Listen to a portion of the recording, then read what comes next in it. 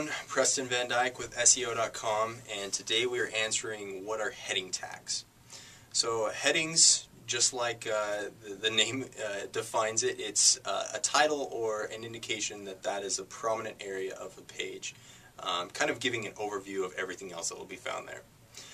The best way that I like to think about heading tags in terms of on-page optimization, SEO, is to think of the purpose or process that search engines are trying to undertake, which is really to serve the most natural and correct results for any search query. Now, what determines what's natural and correct is us as humans. So search engines do their best to crawl any page and read it just as a human would.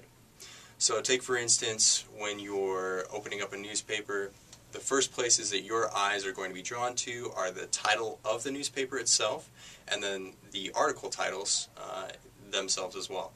So those would be kind of like an H1 and an H2.